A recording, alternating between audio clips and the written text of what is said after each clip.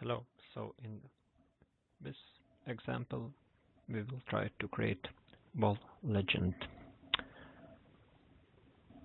So let's go to the project and let's go to view section and let's create legend. And for in this case I will use 150 and legend will be for my walls. Walls, okay. So in this position I want to put all the walls which I am using in my project. So I go to the annotation section, legend components, and I go to the walls. So in wall section you can see I have a lot of wall types inserted in my project. So I don't need all these walls and I want to filter or purge all these walls from my project. So I go to manage, purge unused, and I can uncheck and I will purge only the walls. So I just go here, select all the walls, and I press purge, and walls are purged. So I go back to annotate and components, and I go to walls, and from walls I select this wall will be for my exterior facade, and for interior I am using this wall.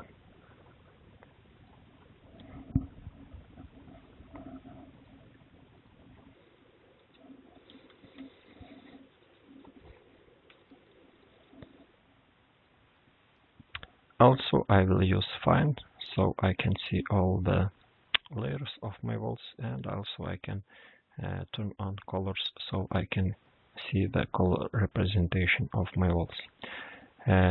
In legend view I cannot put dimensions of on my walls.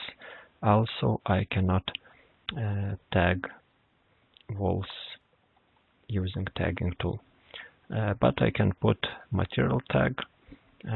So in wall legends, putting material tag it gives a lot of additional tasks, because tagging materials I cannot tag membrane layers. I need to put some additional 2D components. So for just simple legend I will put the name of the wall and I will put the type mark of my walls. So first let's select the wall in my project, and I see type mark is wall 02, and I go to annotate text and I will put here 2.5 text wall 02. Next part is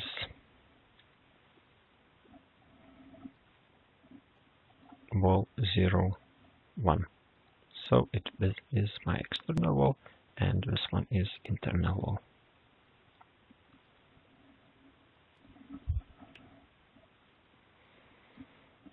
Next part I want to put names of these walls, so I go to my families, I extract walls, basic walls, and from here I can just copy paste the names of my walls in this position. I can put type name or I can put any other descriptive information in here. So this gives me some basic representation of my walls, and having such list I can easily identify which walls is which in my project. Later I will use this legend for my sheets.